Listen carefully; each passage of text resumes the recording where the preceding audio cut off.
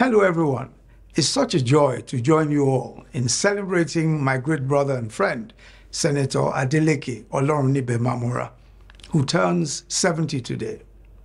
I met the much younger Dr. Mamora in 1999 upon his election as a member of the Lagos State House of Assembly. He had been subsequently nominated as Speaker of the House, but a faction of the House of Assembly at the time were opposed to his nomination. On the day of the proclamation of the Assembly, which was also the first session of the Assembly, as the then Governor Bola Tinubu tried to announce the inauguration of the Speaker, from nowhere, the opposing faction started throwing chairs all over the hallowed chambers, and physical encounters ensued between some of the members. The governor was taken out of the scene to his office, but barely an hour later, the governor returned to the House of Assembly, and the Mamora faction, who were in the majority, witnessed the inauguration of the House and the installation of Dr. Oluyemi Mamora as the Right Honorable Speaker of the Lagos State House of Assembly. In the heat of the violence and the entirely rancorous process, Mamora was cool, calm, and collected. I've since learned that to be his natural mien and disposition. But he quickly thereafter accommodated the opposing faction and brought all together in the spirit of no victor, no vanquished. Throughout his tenure and till this day, there has never again been a single violent clash in the Lagos State House of Assembly.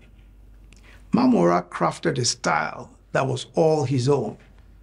Right through the countless crises he had to handle in the Lagos House of Assembly, some involving the executive directly in the early stages of our administration, and others in executive and legislative disputes, Dr. Mamora was always that calm voice of reason and a smooth conciliator amidst the din of discordant voices.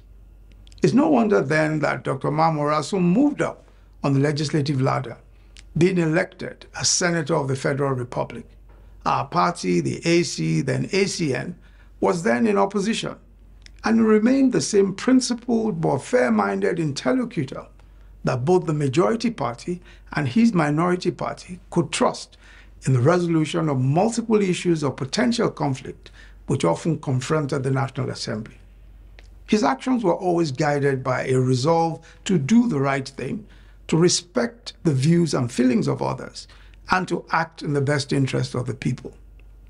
This shone through so brightly when the third term issue came up. Many of us remember the third term imbroglio, and it almost upset the peace and constitutional balance of the country.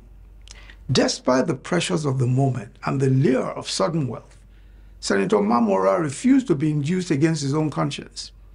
He rallied many of the party's senators to refuse the inducements offered by some members of the ruling party. Eventually, the third term bid failed. It was during that series of events when his personal courage, integrity, and commitment to the sanctity of the Constitution showed so clearly that I started calling him the most distinguished of them all, a nickname that I still use as a prefix to his name to this day. Of course, when the All Progressive Congress was formed and we made a bid for the presidency under the leadership of His Excellency President Muhammadu Buhari, Senator Mamora participated most vigorously, serving as Deputy Director of Operations on the Campaign Council and assisting virtually all campaign committees. He has since served this administration as Managing Director of the National Inland Waterways Agency, NIWA, Minister of State Health, and now Minister of Science and Technology. The common denominator of his tenure at these various posts is his trademark of integrity and accountability, as well as his people-centered approach to public service.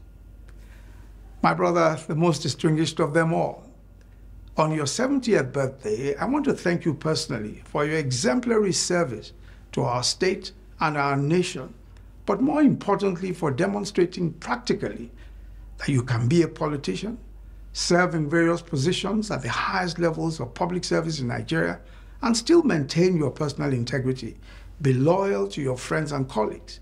Work hard for our great party and still be a kind, decent, and God-fearing family man. You're now only just approaching the fullness of your potentials, so there is no retirement for you. It's time now for your deep knowledge, maturity, and wisdom to further benefit our nation and the global community in more important positions of service. Today I pray for you that as your day, so shall your strength, so shall your wisdom and favor with the Almighty God. Amen. Happy 70th birthday, my dear brother.